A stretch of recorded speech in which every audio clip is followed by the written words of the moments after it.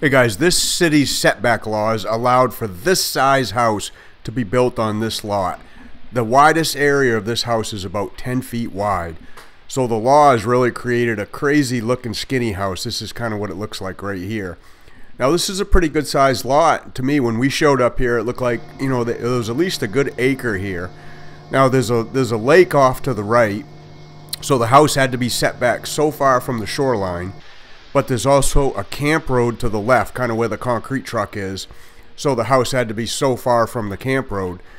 And this was the only buildable space on this whole lot. And that's why the house is shaped the way it is. So they went, you know, so far from the lake for each corner, so far from the road for each corner.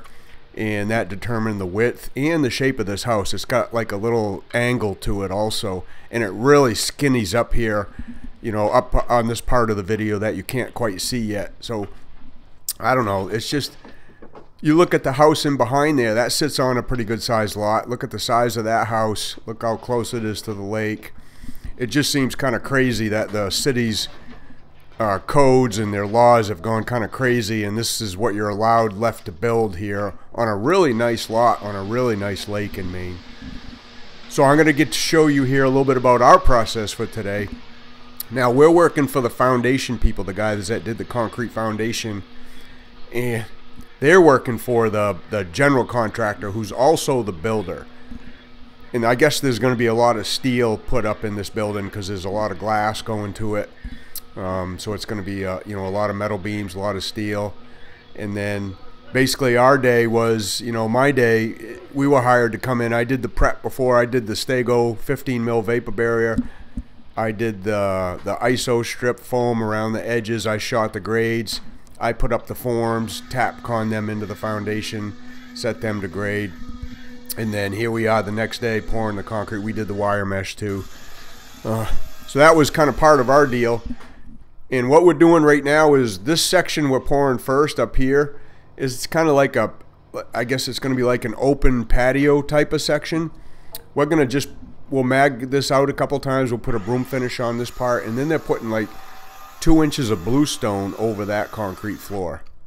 And then this other piece we haven't got to yet. This is basically just basement floor in here.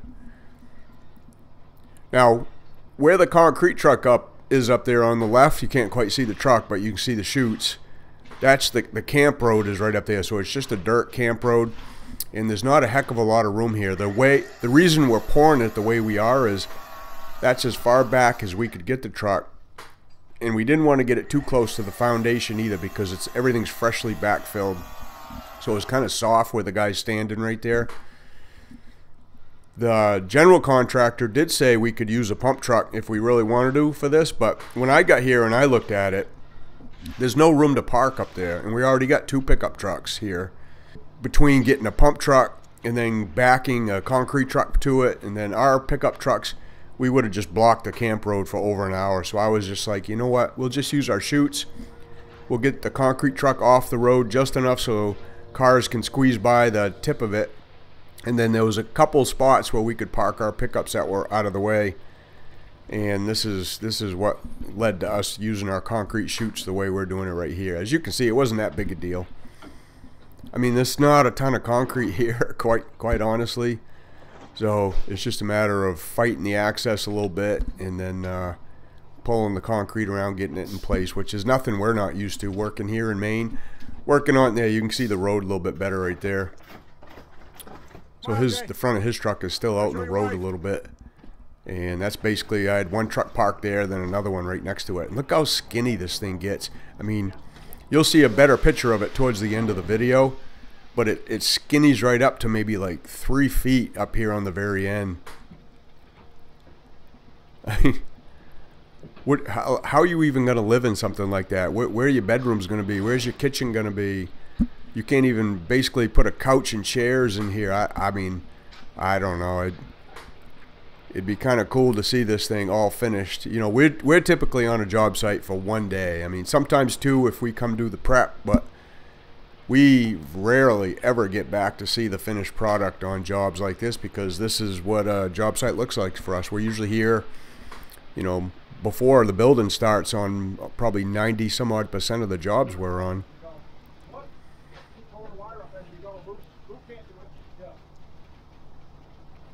We're pulling the concrete up in there, and the good thing about having the ISO strip, I set that right to grade. We glued that, snapped a chalk line in there, you know, use the laser to set grade, snap chalk line.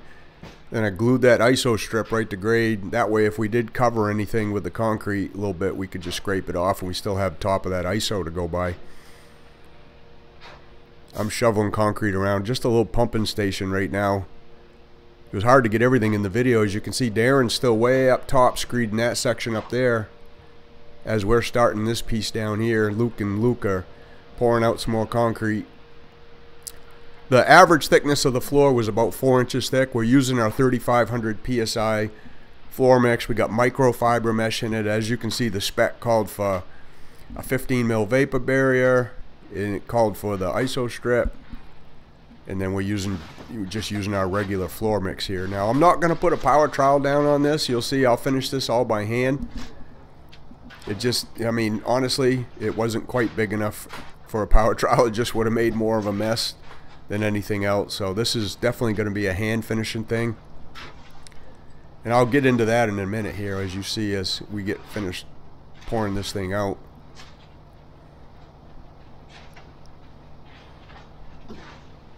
Well, this is one of the basic steps that we do when we go to pour and screed concrete is, you know, we'll get most of the floor poured out.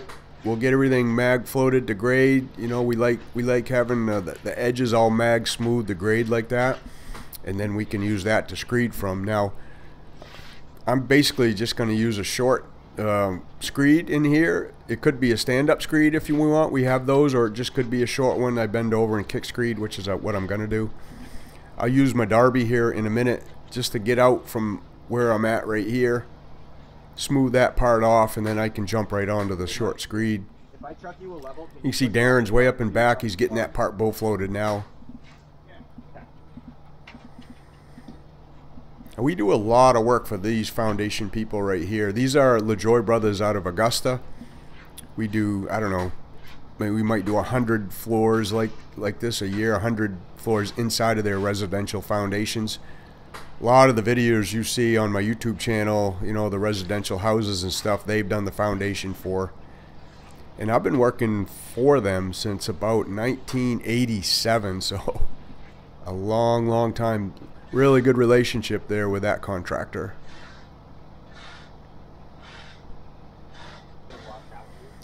And again, I think this is the skinniest house that I've ever poured. It's probably the skinniest house in America.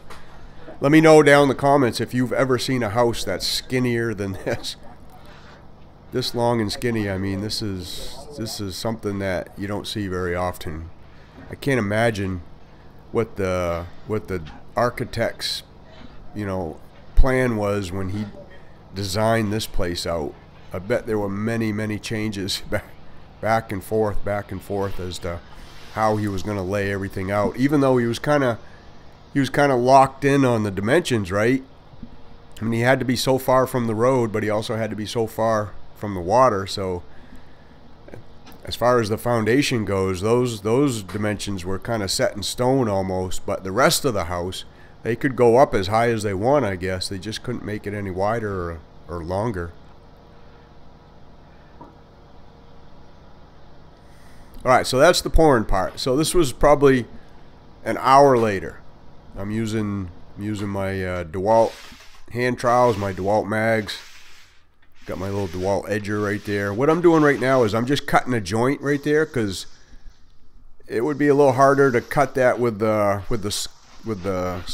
soft cut saw that I have. So I'm basically just tooling in a joint that's going to act just like a saw joint, because that thing is going to crack.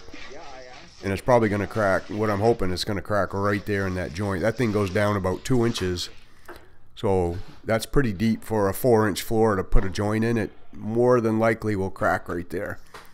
And then I'll just fine tune that joint with my hand finishing tools as the concrete sets up a little bit.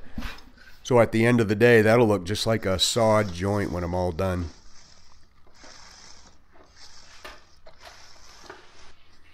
So I jump on my skids, you know, I grab my mag, grab my hand trowel, basically just mag floating things out right now. It's soft enough just to mag things out, get it smoothed out initially right after the bull float. and then, you know, I can just leave it, let it set up a little bit more. And when you finish them by hand like this, you just don't want to leave it too long. You're going to make yourself work twice as hard. I'd rather hit it one extra time with the hand trowel, because maybe I jumped on it a little too quick, than let it set up too hard and have to really grind on that by hand. That big black hole there, that's for a sump pump pit. So for whatever reason, I think code required that too. Even though they'll probably never get any water in this basement. That was another thing they had to put in there. Alright, so I'll just get it mag floated, and then that's basically the extent of the first pass right there. You can see I left my little tool joint in there while the concrete's setting up. You know, I'll get that pulled out here shortly, and I'll tighten and clean that joint up a little bit more. So I give that about 30 minutes. Now I'm going to jump right on my steel trowels. I got multiple steel trowels there to pick from. As you can see, I got different shapes, different sizes, and that just basically comes down to preference. Like, what do you like using for a steel trowel if you're a concrete finisher? Most of the time when I'm hand wiping stuff, I like using the one with the rounded edges. It tends to leave less lines, especially if they're brand new. Right now I'm using a 12-inch by 4-inch. You can see it right there. And that's because I really wanted to get up close to the wall when I was cleaning that joint up. I wanted a nice square edge to get up close to that.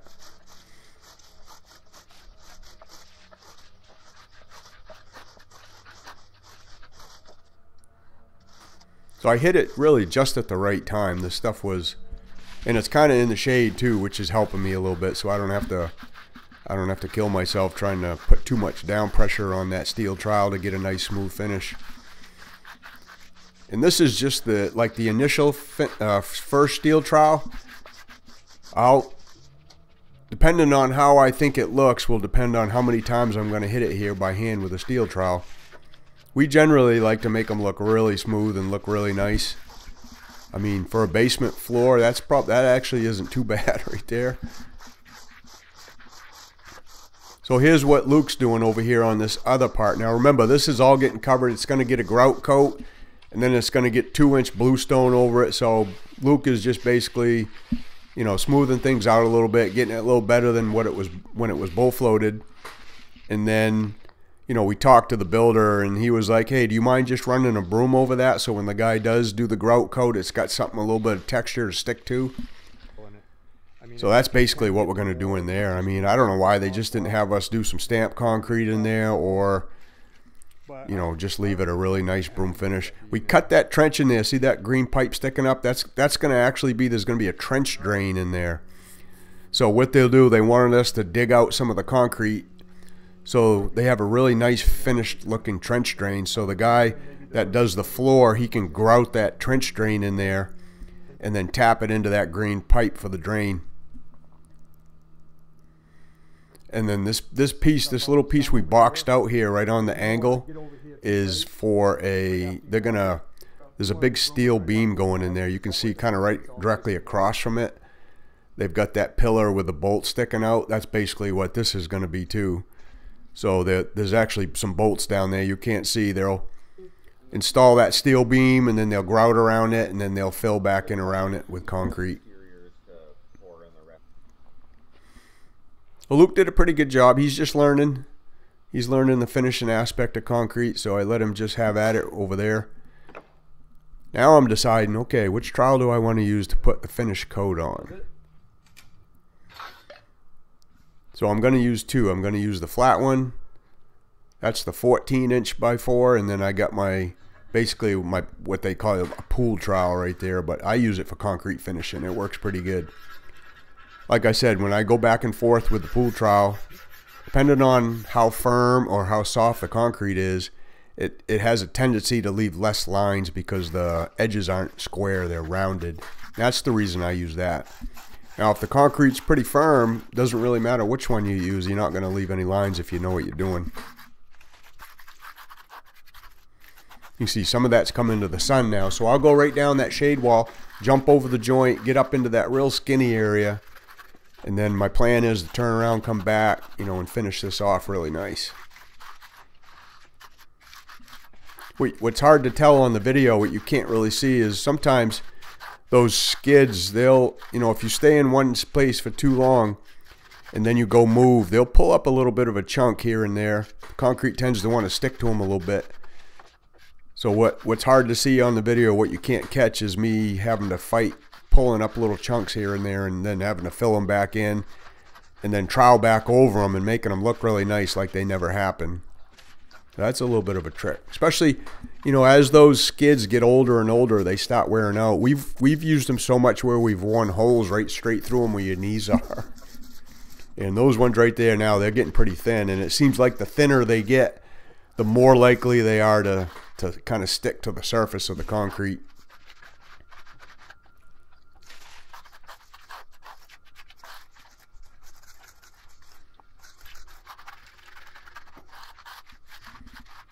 Just touching up some details around that joint, making sure that I like how that looks so I can leave it finished like that. I want to make sure the GC is happy with it. And this part in the sun here, that tightened up on me a little bit, so I'm, you know, having to go back and forth over the same area before I get it nice and smooth. But it's smoothing out really nice.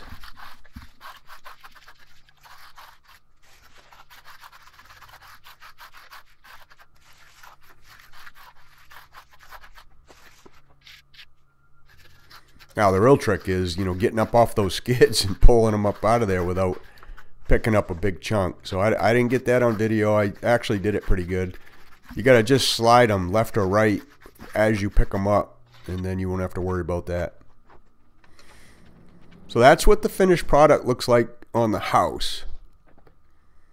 And then that's how we're going to leave that area right there.